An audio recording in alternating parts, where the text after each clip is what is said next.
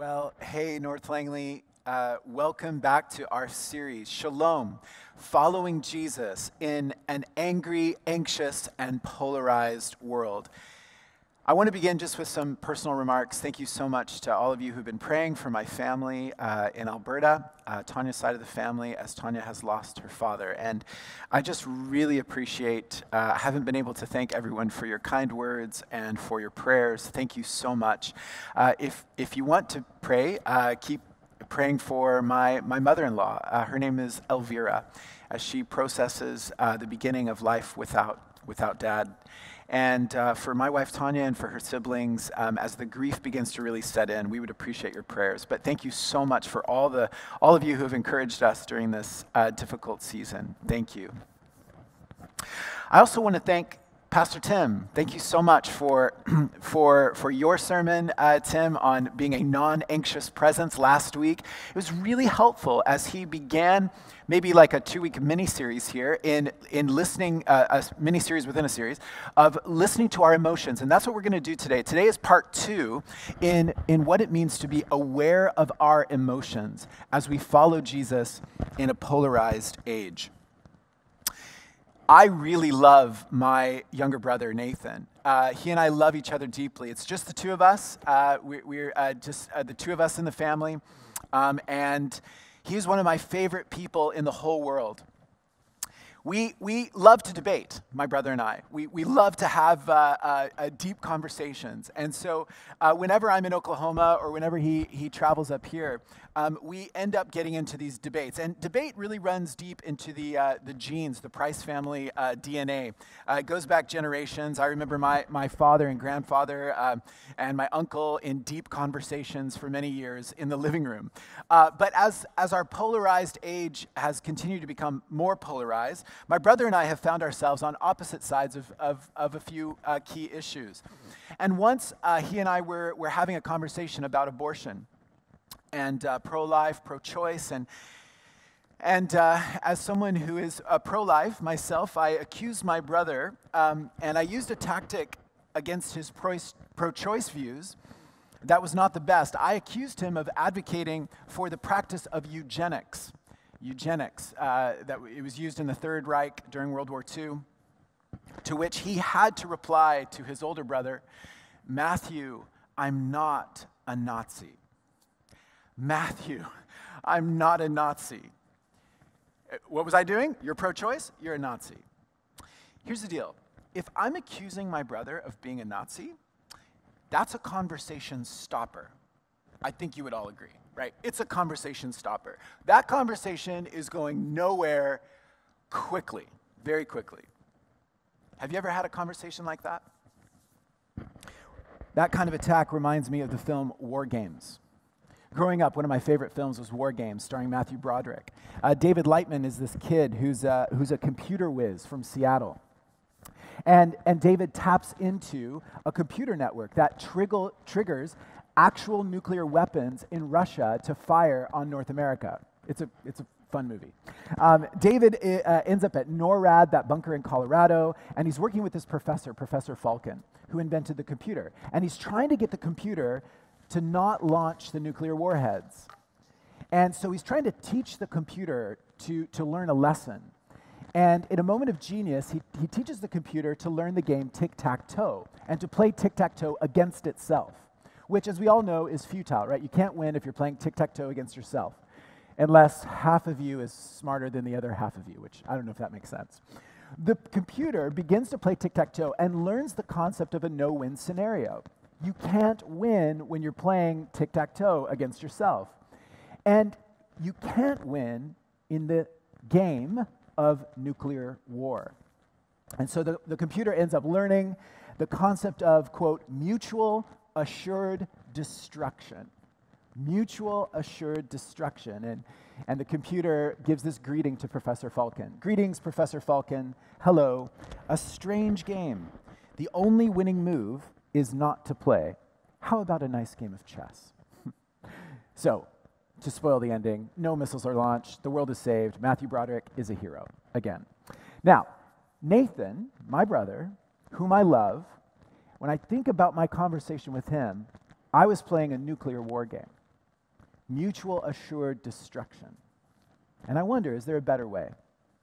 How do we move away from war game conversations that always lead to a mutual assured destruction in our relationships? Whether we're talking about race, a pandemic, sexuality, human rights, the economy, whatever it is there a better way? Well, today I want to make a case for gentleness. Gentleness. The gentleness of Jesus. I think it's one of the most forgotten virtues and fruits of the Holy Spirit.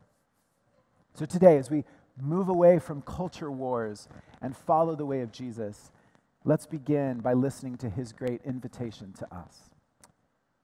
Come to me, all you who are weary and burdened, and I'll give you rest.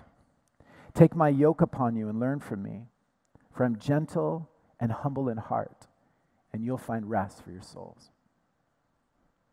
Jesus, you have been so gentle with me, even in my rebellion.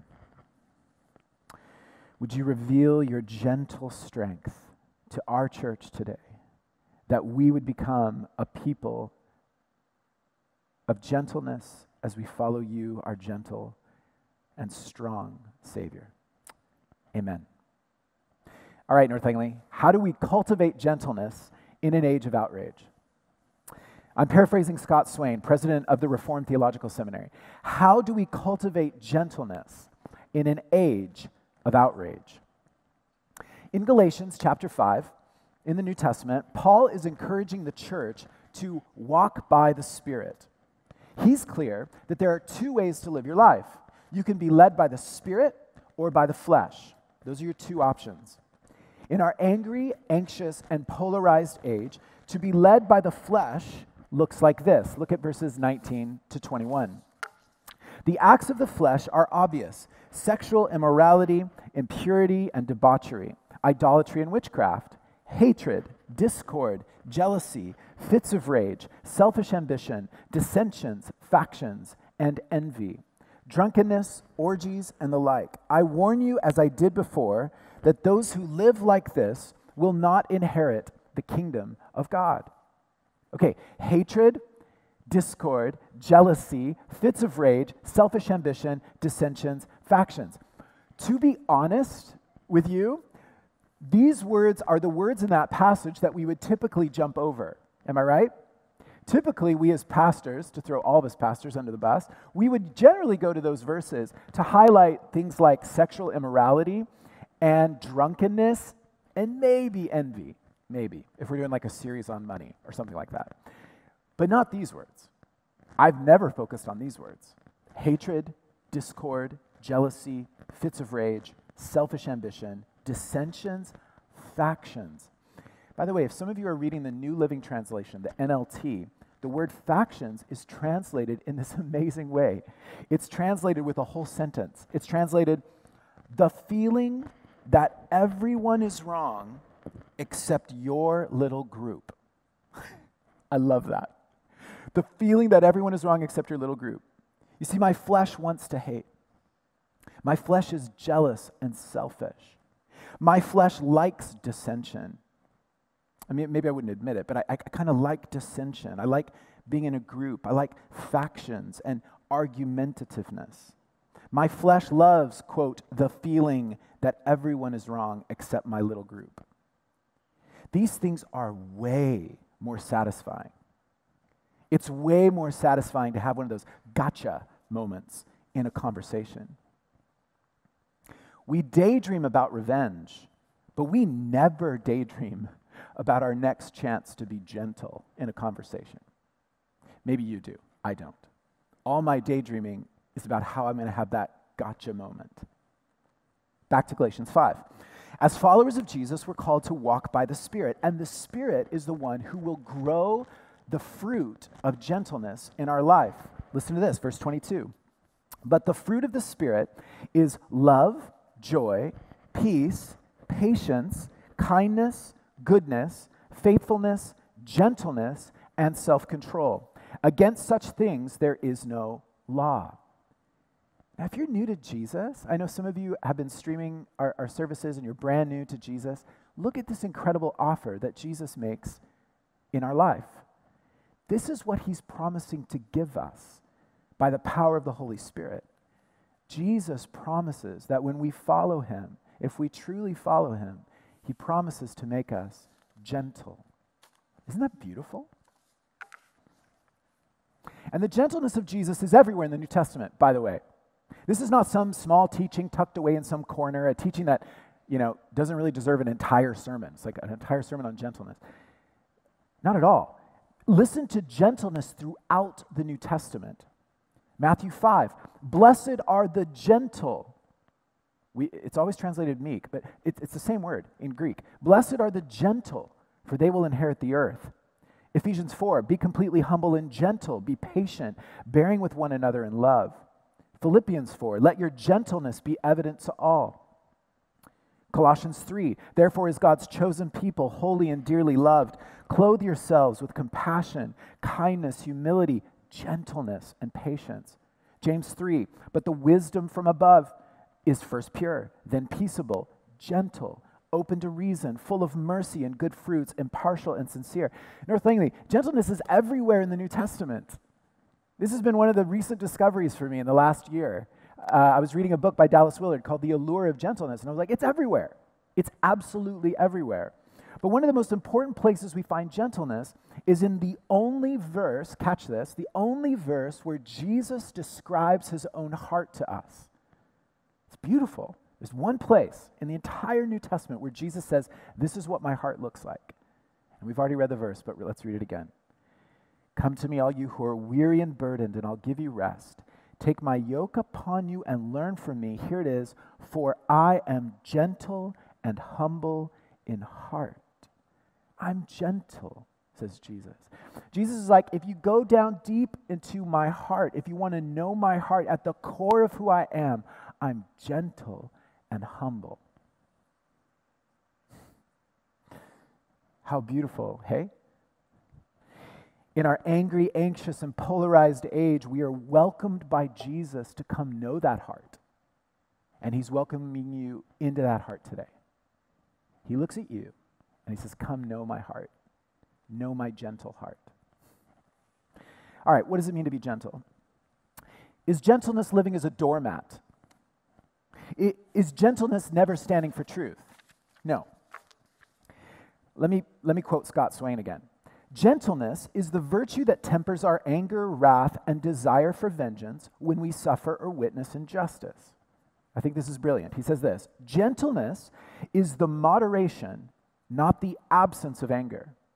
Gentleness is the virtuous middle road, the mean, between prideful anger, which is anger in excess, and lazy apathy, which is anger in defect. I love this definition. Scott Swain is arguing that gentleness does involve conviction. So I'm sure already in the sermon you were wondering, does this mean we don't care about truth or we don't care about our convictions? Not at all. We have witnessed in our life what we believe to be injustice, and we're angry, or we're passionate, and we want to stand for truth, and we've got strong opinions. That's okay. That's good. You should search for truth and form your opinions. And you have conviction. It's all good. But what we do when we interact with others is we refuse prideful anger on the one hand and lazy apathy on the other. And I'm just going to switch microphones. All right. Hope this is a little bit better.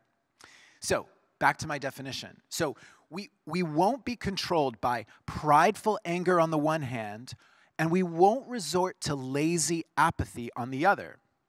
So here's what the follower of Jesus does. The follower of Jesus walks the middle road, and I want to call that today gentle conviction. Gentle conviction. To be gentle is to live with the courage of Christ. Look at Jesus. He was courageous with the truth. I want you to know today, this is not some campaign to create tons of Ned Flanders in the church. That's not it. Because gentleness is strength. Why? Because to be gentle is to take the anger, the frustration, the truth and the conviction we have about like really important issues and channel it all, catch me here, channel it all into the good of the other. Channel all of that truth and conviction for the good of the other. Gentle conviction is the desire to help another. It's the helping ministry. We want them to hear the truth, not in a patronizing way, but actually because we love them. We don't just, yeah, I love you, let me tell you the truth. No, it's actually, I love you, I care about you. Listen to 1 Peter 3. Always be prepared to give an answer to everyone who asks you, to give the reason for the hope that you have, but do this with gentleness and respect. My whole life I've heard the first part of that verse, right? Always be prepared to give an answer for the reason, but do it with gentleness. Why is that so important? It's important because the medium is the message. This is a phrase that many of us learned in Communication 101, right? Coined by the Canadian communication theorist Marshall McLuhan. The medium is the message. His point is that we have to think critically, not just about the message, but how the message is communicated. How the message is communicated is massive. It's so important. How we communicate the message is the message.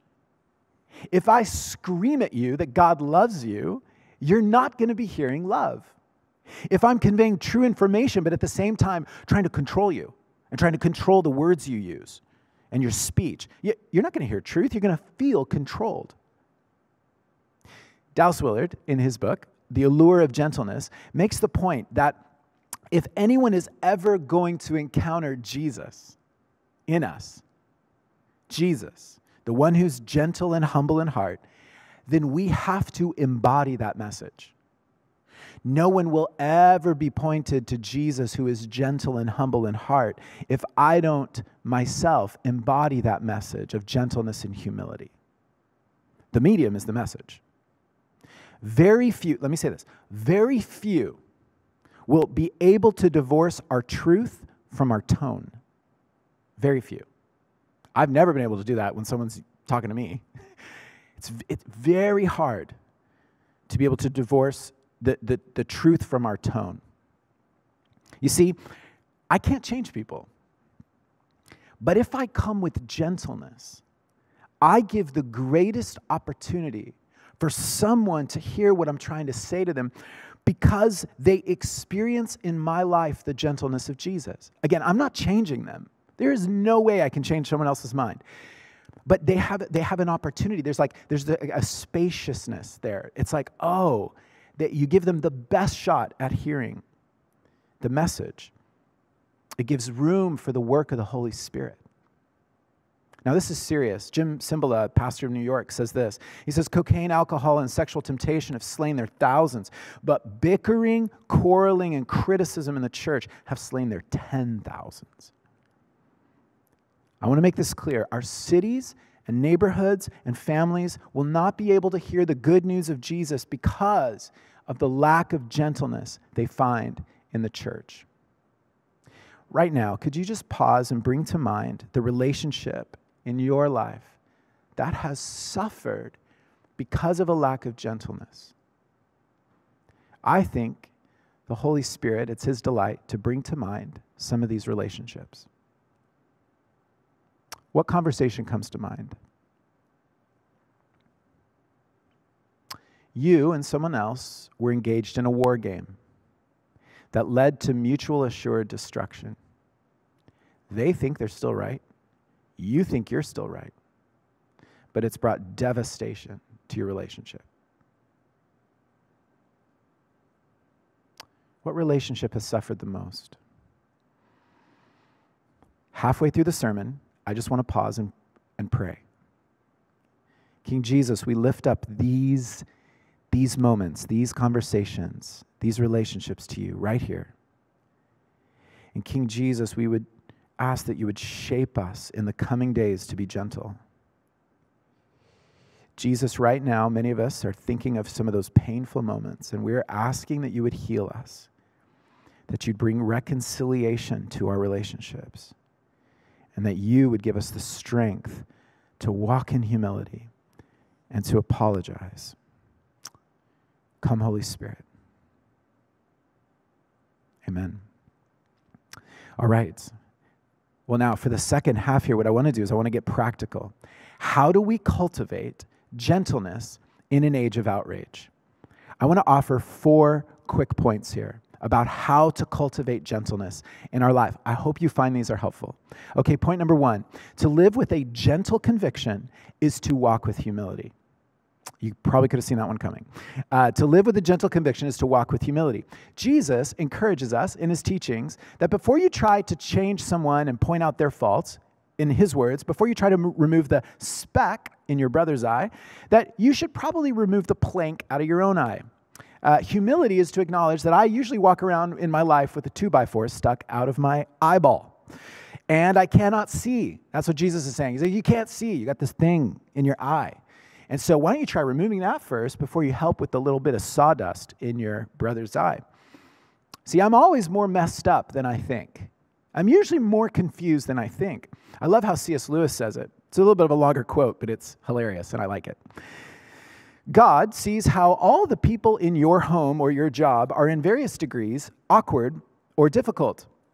But when he looks into that home or factory or office, he sees one more person of the same kind, the one you never do see. I mean, of course, yourself. That is the next great step in wisdom, to realize that you also are just that sort of person. You also have a fatal flaw in your character. All the hopes and plans of others have again and again shipwrecked on your character, just as your hopes and plans have shipwrecked on theirs. It is no good passing this over with some vague general admission such as, of course, I know I have my faults. It is important to realize that there is some really fatal flaw in you, something which gives others the same feeling of despair which their flaws give you. And it is almost certainly something you don't know about. And I love this, North Langley. Like what the advertisements call halitosis, which everyone notices except the person who has it. Halitosis, bad breath. Bad breath. C.S. Lewis is saying it's like bad breath, right? You know, by the way, we've totally forgotten the idea of bad breath with all of our masks. That's been like a bonus of the pandemic, hasn't it? Anyway, but bad breath, you don't notice it, but others despair over it. And this is what our conversations are like, Lewis is saying. It's important to realize there is a really fatal flaw in you, something that gives others the same feeling of despair that their flaws give you. So gentle conviction is rooted in humility and humbly recognizes the plank in our own eye. Point number 2, to live with a gentle conviction is to practice the art of listening, to practice the art of listening. Now, if you're like me, in a heated discussion, I only think about how to win the argument or my next point, right? The person's lips are moving, and I'm thinking like, what's my next point? What's my next point? And I'm not really listening or hearing the other person. We're no longer listening. Okay, I've got a joke. Did you hear the one about the Baptist and what he said to the Anglican? He said, I can't listen to you because of what I think you're about to say. Okay, that's bad. Couldn't help myself. Cheesy and painful, but true. Okay, ask yourself this. In a conversation, does the person you're speaking to have any good ideas? Any at all? If so, could you repeat them? Could you find any common ground? Here's a helpful tool, and I got this from the Winsome Conviction podcast, which is fantastic. They said this. They said, could I articulate the other person's position in such a way that they would nod their head in agreement? If I can't, I'm probably not listening. Or Tim Keller says it this way. He says, when you're talking to someone, make the other person's argument better. I love that. When you're talking, you say, okay, I hear you. I totally hear you. Let me tell you what I think I heard. And actually, you have a good point because la da da da da, whatever it is, right? What does it do? It's not just some gimmick. What it does is it actually forces you to listen and to care, right? To really understand and to work for their good. You place yourself in their shoes and go, okay, yeah, I could see how that's frustrating, or I see how you arrived at that point. You know what I loved? Over a month ago, I was meeting with my counselor, and he said something brilliant and something I had never seen before. But in the story of the prodigal son, some of you know there's a young son, he goes away, he rebels, and he comes home. But the older brother in the story is really angry about it. Well, I had seen how the father goes out into the field and welcomes the older brother and says, come on in, like your younger son is alive and we're celebrating. And the older son says no. But then notice how the father listens to the older son just like fly off the handle, right? And in that kind of patriarchal culture, the father never steps in to correct his son. What does he do? He listens. The heart of the father was to listen, and he allows his oldest son to just vent. He allows him to vent, and he listens to him. And then he reminds him, there's still an amazing party that you're welcome to come to. It's your choice. But he listens to the older son vent. And I thought, yeah, God's a listener. He listens to us, and we need to do the same. He listens to our pain. Point number 3. To live with a gentle conviction is to avoid tasty shortcuts. Tasty shortcuts. I don't know if this is a great way to put it. I made this up, but let's roll with it. A tasty shortcut, in my mind, in a conversation is to do something that feels good in the moment. Tasty, right? Tasty moment. But it's an unfair way of getting ahead in a conversation, right? You took a shortcut. You're trying to cheat a little bit. Maybe, as we said earlier, it's that gotcha moment. Maybe it's taking a conversation about like politics or vaccines or masks or churches reopening or whatever, and then suddenly making it really personal to the person. Maybe it's raising your voice. Some of us aren't aware of how our voice is raised in a conversation. Maybe it's cutting someone off midway, not letting them finish their thought. Maybe it's venting on social media. Maybe it's making a sarcastic comment. Sarcasm is so easy to do. Tasty shortcuts never end well. A gentle conviction refuses tasty shortcuts and is slow to anger. We're slow to anger. We move slowly. In the Old Testament, God is described as being slow to anger. And the Bible Project, which many of us love, Tim Mackey says that phrase, slow to anger, actually in the Hebrew means long of nose. Long of nose, having a long nose, right? And for the ancient Hebrews, there was this idea is that it takes a while for your nose to get hot. Don't you love that? When you're angry, your nose gets hot. I don't think mine does. But anyway, this is the ancient image of being slow to anger. You have a long nose. It takes a long time for your nose to get hot. I love that. So we must be long-nosed disciples. Kerry Newhoff, pastor in Ontario, gives some practical advice here. He talks about the emotions he feels, especially online when he reads something. He writes this. He says, when you feel an emotional reaction to something, don't respond for 24 hours. Sleep on it. Pray about it. After 24 hours elapses, something amazing usually happens. You get your brain back. That's wonderful, wonderful advice. You get your brain back. You now have the greatest opportunity to walk with a gentle conviction. If you just, I'm not going to respond right now. I'm going to be a long-nosed disciple. I'm going to be slow to anger. I don't want to take the tasty shortcut. Dallas Willard, there's a story. John Ortberg, who's a pastor in California, tells about hanging out with Dallas. Dallas was a college professor of philosophy. And one time, John Ortberg was going to have lunch with Dallas, and Dallas said, why don't you sit in on my class? Well, some freshman, first-year student in university got up and just laid into Dallas Willard. Well, if you know anything about Dallas, he's like a brilliant philosopher. And this first-year student thinks, some 18-year-old thinks he's a genius, and he's just like, giving it to Dallas Willard. And Dallas Willard finishes the class and just goes, okay, everyone, class now, thank you for your comment. Class now is dismissed. And John Ortberg later on at lunch was like, Dallas, why didn't you just put that kid in his place? You could have destroyed him with coming back. And Dallas said to John Ortberg, he said, I didn't do that because I'm practicing the discipline of not having to have the last word. Incredible. I'm practicing the discipline of not having to have the last word. How many of us could stand to practice that discipline? In an angry, anxious, and polarized age, followers of Jesus don't take the tasty shortcut. Now, point number 4. My final point. To live with a gentle conviction is to be aware of the limits of social media and to do our best to meet face to face. I want to talk a little bit about social media here and about the need to really meet face to face with others. Some of you know the novel, and maybe you had to read it in school, of Frankenstein. Victor Frankenstein, the scientist, and his monster. Mary Shelley, 200 years ago, wrote the story of Frankenstein and his monster. And Victor Frankenstein creates a monster, some of you know the story, that eventually turns on him with violence. Many today see the story as this cautionary tale. I mean, it's incredible. It was written 200 years ago. But it's this cautionary tale about technology and the technology that is now turning against us. The technology that we create for good actually becomes a great evil as it turns on us. Many of us watched the film on Netflix called The Social Dilemma.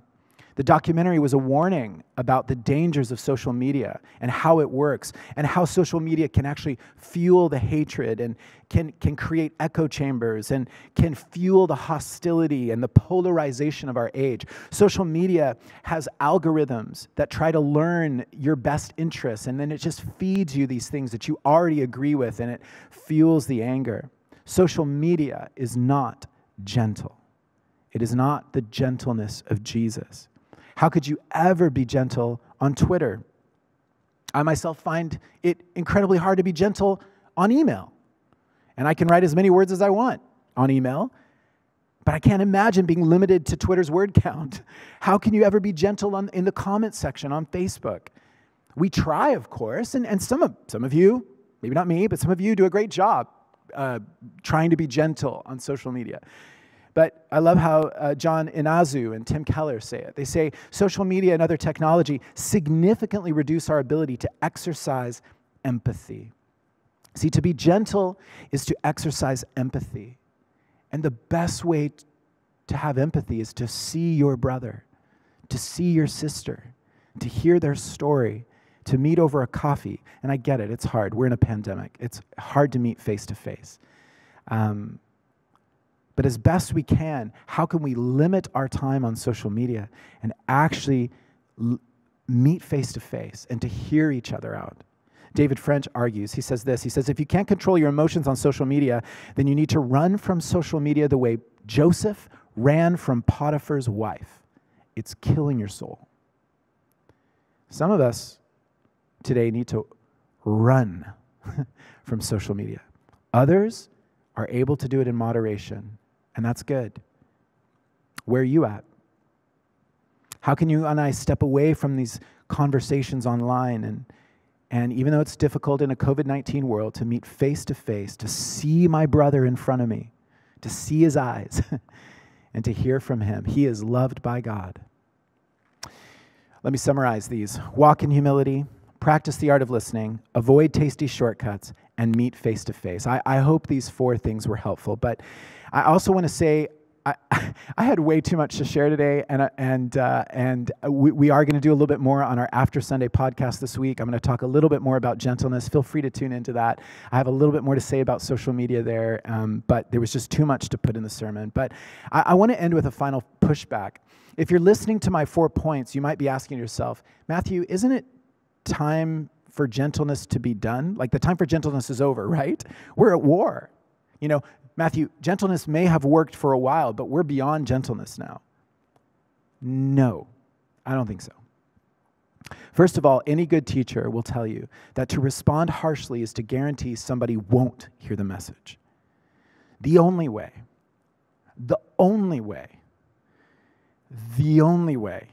your neighbor has a chance of understanding your heart, and you have a chance of understanding their heart, is when we approach each other with gentle conviction. I think it's the only way. And we're not too far gone. Secondly, I want to say this. Jesus doesn't give you another option. Look around, read the New Testament. There's not another option. It's the only way. We trust the coach. This is the play call he has made, and we follow him in obedience. Matthew 5, blessed are the gentle, for they will inherit the earth. See, the kingdom of God has come, and the ways of the old order no longer work. Look around. North Langley, is the old order working? Is it working at all? No, it doesn't work. It's failing. It's a failed system. Welcome to the kingdom of God. And his gentle way is the better way. Would you pray for a gentle heart? As the worship band comes up, I just want to say gentleness is a fruit of the Spirit. It's something that God is delighted to give you. Ask for it this week. You know, in the Bible, he's the vine, we're the branches. Anything good comes as we abide in him. He is delighted to grow gentleness in us. When we open up our lives to the life of Jesus, he's so delighted to take your life and to make it gentle. Have you opened up your life to Jesus? Listen again, one final time to his invitation. Come to me, all you who are weary and burdened, and I'll give you rest. Take my yoke upon you and learn from me, for I'm gentle and humble in heart, and you'll find rest for your souls. I want to say to some of you who live stream our services and you're new to Jesus, you're not yet a Christian, but you're exploring who Jesus is. Like, you can give your life to him now, today. You can reach out to our prayer team, prayer@nlcc.ca. They would love to pray with you over the phone maybe, or through Zoom or something like that. They'd love to show you how to give your life to Jesus. But if you're new to Jesus, would you surrender your life to him and say, Jesus, I need you. I want to. I'm so done living the way of the old order. I want your new life, your kingdom life to pour into my life. I want you to be in control of my life. I'm done trying to control my life. I want you to control my life. I surrender control to you. And when we do that, he is delighted to give us his life, his salvation. He's delighted to just purify our hearts, to cleanse us of sin, and to welcome us on this beautiful journey of following him. And so you're welcome to do that today. Reach out to any of us on our staff team, to the prayer team. We would love to walk with you in that. As I end, I want to focus our eyes on 1 Peter 2. Listen to this. When they hurled their insults at him, he did not retaliate. When he suffered, he made no threats. Instead, he, this is Jesus, entrusted himself to him who judges justly. North Langley, would you close your eyes as we think about Jesus here, as we end our time? There, as he was being falsely accused, and as he was being beaten, and then as he was led to the cross. When he was crucified, they hurled their insults at him, but he did not retaliate. When he suffered, he made no threats. Instead, Jesus bore our sin in his own body on the cross. Right now, in your mind's eye, can you see his arms? They're stretched open, wide. Totally vulnerable. Totally welcoming. And he sheds his own blood for you. And when you look at him in your mind's eye and you see the cross, just remember, he is the embodiment of truth. He is the truth. And that is what truth looks like. Totally open and vulnerable and welcoming and self-sacrificial. Do you see him? That's your gentle king. Jesus, you have been so gentle with me. Even in my rebellion, you have been so gentle to me. You are full of truth. All praise and honor and glory to the great Shalom maker. By his wounds we've been healed. O great gentle one, come and heal your people. Amen.